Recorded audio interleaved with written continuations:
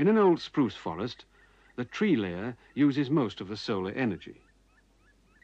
A consumer that belongs to the tree layer in the forest is the great black woodpecker, who pecks holes in trees to reach the carpenter ants inside.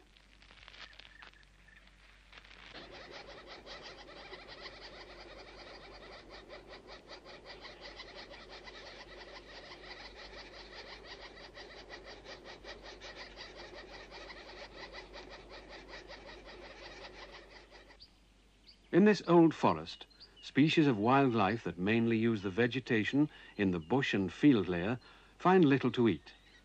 But many species, such as the goshawk, like to hatch their young in old spruce forests. The tree layer of a pine forest lets through more sunlight than a spruce forest. Here the berry bushes of the field layer are richer.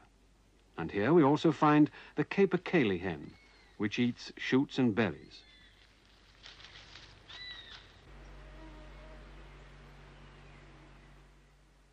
The larvae of the pine hymenopteron are great eaters of pine needles, and if their attack is repeated, the pine trees may die.